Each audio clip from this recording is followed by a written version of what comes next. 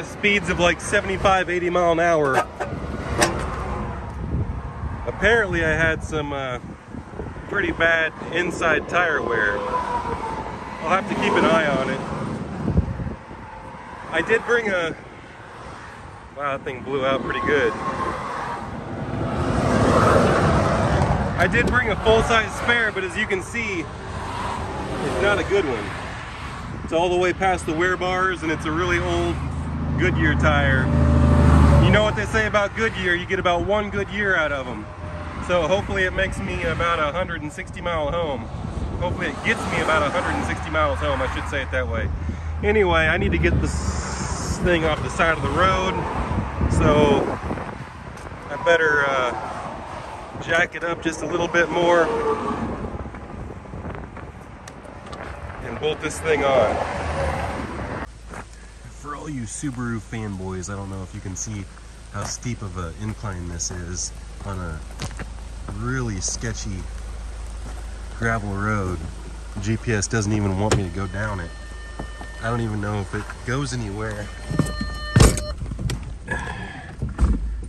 Towing a motorcycle behind me, and this thing's just handling it like a champ. You can tell that this road isn't traveled very often. Oh man, I'm trying not to smash my oil pan, because this stuff, whoa, do you hear that? This is Jeep type stuff. Whoa. The only thing I'm lacking right now is ground clearance. The Audi handles it like a champ. Look at this.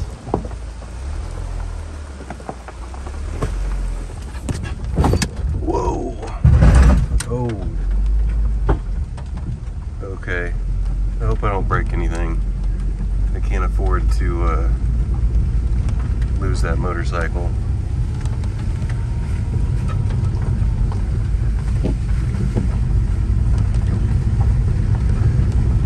It's raining and it's getting dark.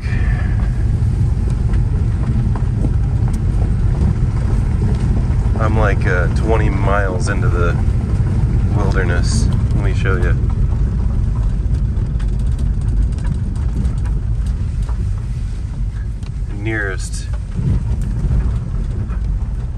Nearest highway is forever away. Alright, I gotta get back to this.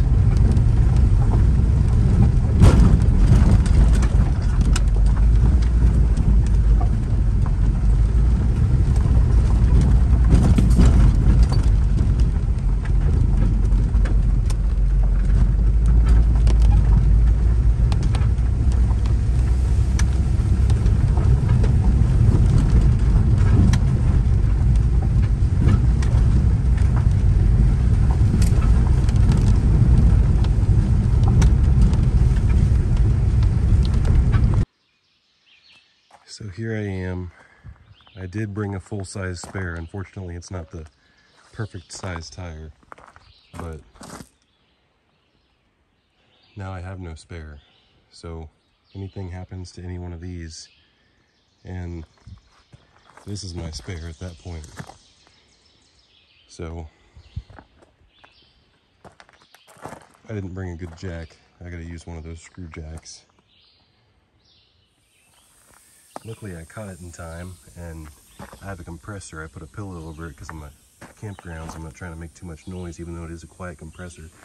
And I prepared ahead. I've got a patch kit, and if I would have driven on this, then it would have worn down this sidewall and made it dangerous, but I don't see any evidence of the sidewall being damaged. I just saw where the air was leaking out of the tire. And this is a good opportunity to show you my airbag suspension. It really helps quite a bit. Look, it was even hitting the bump stop. It helps quite a bit. So I'm gonna air it back up.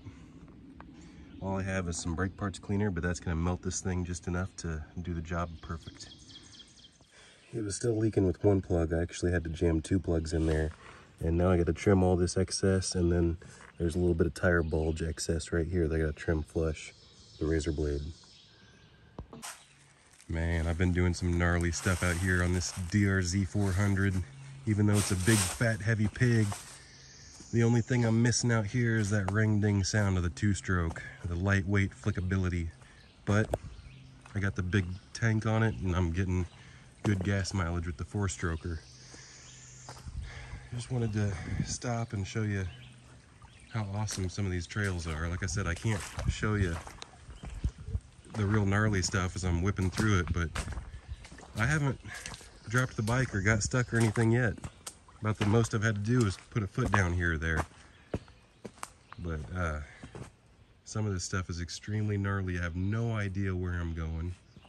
I have no idea how to get back to my car. GPS is not working. It's a interesting feeling to just be ripping through uncharted territory with a tank of gas that's depleting every minute, and GPS that's not working. We'll figure it out. I only have about 20% left on battery as well, but I'll go ahead and give you a little sample in this easy section. There's a bunch of these areas with the puddles. This one's not bad at all, but some of those deep puddle sections you can't really go around too well. You can go around it as much as you can. This one might be a good example, maybe not. Murky and nasty. I just did that one with one hand. Same here. You gotta do the little dip and avoid. See, this area right here is a really easy section. That's why I can do it with one hand. We'll see if anything interesting comes up before I have to shut the battery down to save it for other purposes. Whoa, look at that big spider web. Yeah, you just go through all the spider web, just deal with it. If a spider lands on your face, you just brush it off. I did that with one hand, and that was pretty impressive. Thread of the needle.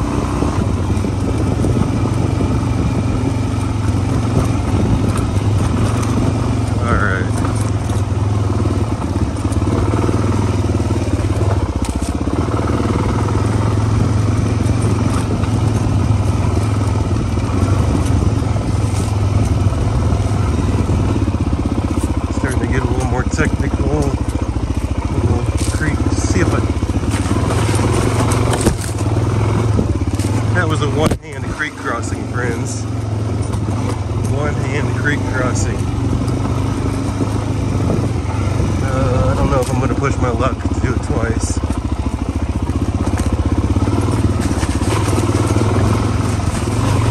I did it twice, friends. I did it twice. Alright. I'm going to shut the phone down. Save some juice. Might get lost.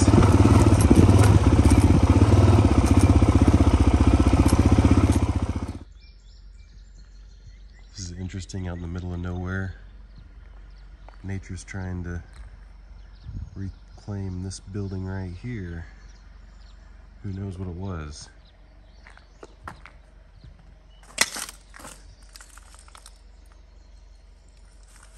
Of course, since this is in the middle of nowhere in the country, there's not graffiti all over it. In fact, I don't see a single stitch of graffiti anywhere.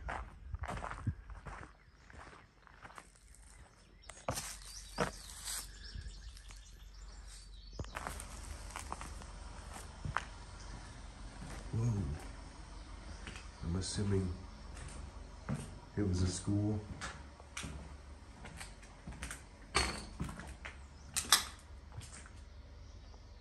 Maybe some type of hospital.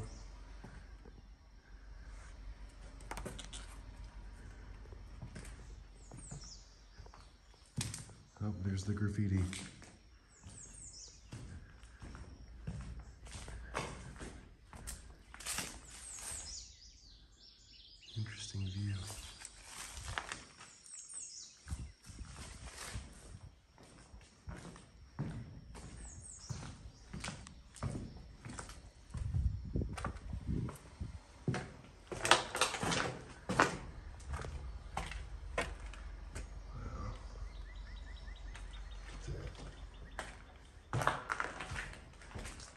big building.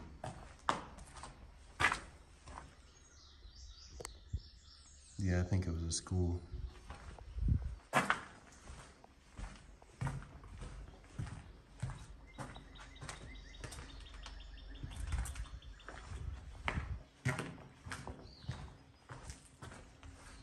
Look at that moss.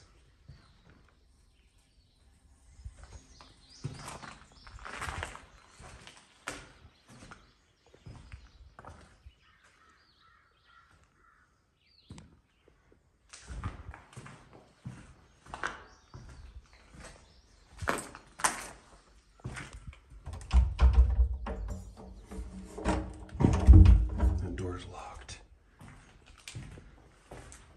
Someone's in there.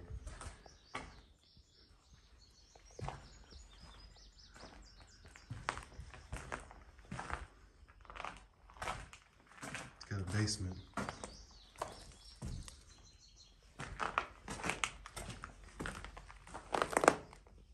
Doesn't go nowhere. Yeah, that was good enough. An uptown tuner here. I just got done doing at least a 2,200 mile round trip. I just did an engine in Massachusetts out by the ocean on the coast. And before I got there, someone hit me up on email and they had a turbo out in Connecticut. And I picked this sweet piece up at the very end of Long Island, in between those two jobs. Long Island, New York. So I went all over the place, and I just kind of wanted to show you not only the bike sitting on the car, but the car is completely full of tools, and the engine hoist is inside there and all kinds of stuff. It's a little bit of a mess right now because I threw everything back in there after the job. Still plenty of suspension travel, believe it or not. This thing handled surprisingly well. That bike doesn't actually weigh that much, probably about 250 pounds, but let me know if you want any more information about this absolute beast of a bike. Street legal KX 500 Supermoto on the Versa hauler. I'm gonna be transporting bikes on these Audis a lot more, just because it's really convenient. I use this thing as my pickup truck. I also tow that trailer with it. I also tow cars with it. I pulled that Audi back with this little sedan right here on that custom bumper hitch right there. So if you want to schedule some piston work, some timing chain work, turbo, whatever,